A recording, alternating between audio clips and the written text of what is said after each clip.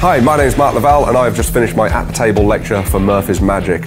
You're going to pick a card and I'm going to try and figure out what card you've picked by memorising the packet of cards. Alright. I'm then going to recite the order of the packet of cards back whilst solving what is arguably the world's most difficult puzzle. Hopefully remembering every single card that I've said and then figuring out what card you've picked. 7 of diamonds, the 10 of hearts, the 4 of spades, 3 of hearts, queen of hearts, 7 of spades, jack of diamonds, 4 of diamonds, and finally the 7 of hearts. And there's a Rubik's Cube solved. So, you have the ace of hearts underneath your phone. Right. Boom. Boom. There we Boom. go. In this lecture, you're going to learn stuff with a blank deck, a full deck, gimmicked cards. They can be regular cards, bicycles, Waddingtons, it doesn't really matter. But we're going to tie the entire packet of cards up with a band. So if this is wrapped round all the way, in fact, actually, I'll try this. It might go horribly wrong, like this. Ooh. And you can check that the entire packet is still wrapped up.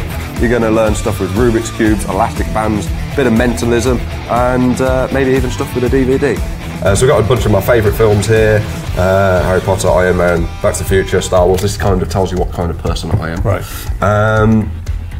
Yeah, we'll try this. Gonna put those there. I want you to cut wherever you like. Oh, we're going to go to that huge break. No, Just no, gonna go here. You can dribble a few off if you want. No, I'm good. You sure? Take the next few cards, 3 cards. 3 cards? Yep. Okay. Fair? You can see that they're all different. Okay. Yeah? Yeah. They're all different? Yep. And I want you to hand me any 2 back. Before you do, this isn't a magician's choice. You're handing 2 to get rid of. So the one you're keeping at the end is the one you're keeping. That's important. So this is going to stay with me, and this is what we're going to use. Yeah. Okay. Perfect. Cool. So what did you throw away? The Prestige and Captain America. You may have noticed there's a DVD here. And I actually bought this from Amazon using Amazon Prime. And the DVD that I wanted to go for was the butterfly effect. This is the first in the trilogy. What are you laughing at? That's great, because that's the movie. Is that the same? Oh, that's quite handy.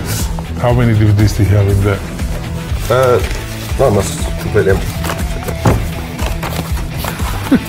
I think you guys are going to love it. I had a great time filming it, and I'm sure you're going to use a lot of this stuff. Join me at the table.